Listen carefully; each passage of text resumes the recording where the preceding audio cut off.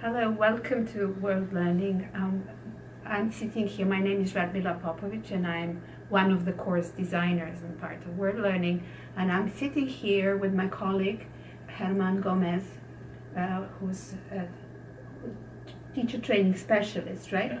Yes. Also working with World Learning. And here we have our practice talking about different articles or things that we have read or heard.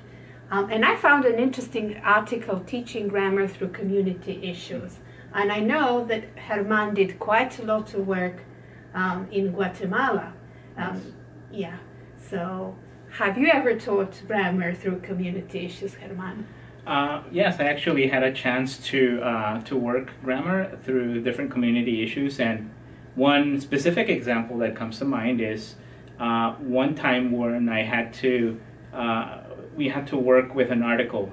It was a reading passage actually on working from home, telecommuting as it was called back a few years ago, and I remember that particular reading was really interesting. Simply because we also had that same problem in Guatemala City. I was teaching a lot of adult learners, professional adult learners, who would usually have to drive to work and back home, and it would take them about from 3 to 4 hours to get home and to get to work.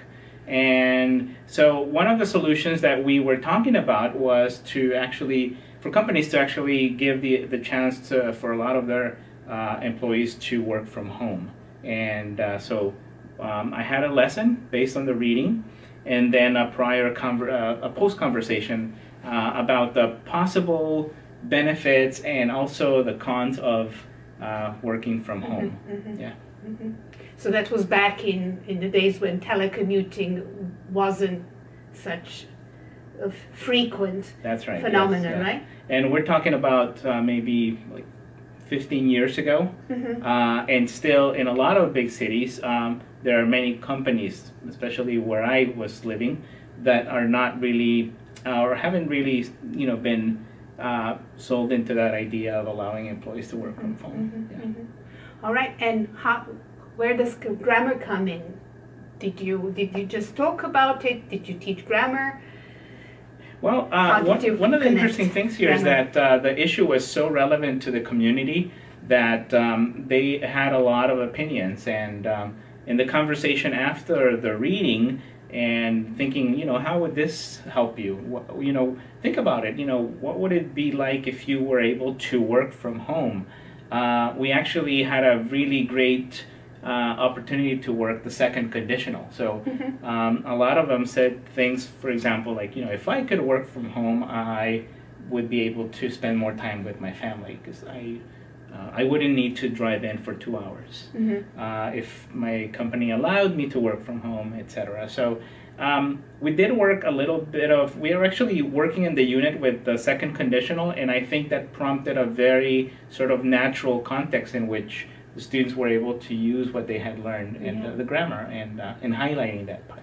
Was that article on telecommuting in the course book you were using? Actually, it was not. I had to sort of supplement it from another book that I had. Yeah. So in a way, you had to source, right? I had to source, yeah. So you supplemented. Did you have to reject something from the I actually rejected the article that they had in the book. The article they had in the book was about the workplace environment, and it really wasn't really interesting to the students. And the other article that I had available in the unit had to do with sports, and they really weren't interested in that also. So. So what are the benefits of such an approach? So you sourced your course book and you focused on the grammar point that naturally evolved out of the article you selected. I think the big benefits, number one, is that through sourcing, I actually prompted learning that was meaningful for my students and prompted a conversation and a topic that had great relevance to their daily life. And at the same time, sourcing allowed me to actually get them to use the grammar point, in this case, in context.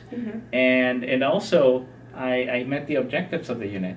Sort of like the skeletal objectives were met through a different avenue, but something that was more interesting to them. Mm-hmm. Very, Yeah.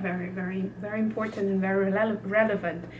So it's grammar in a community-oriented English language teaching. That's right. More relevant for students. Yeah.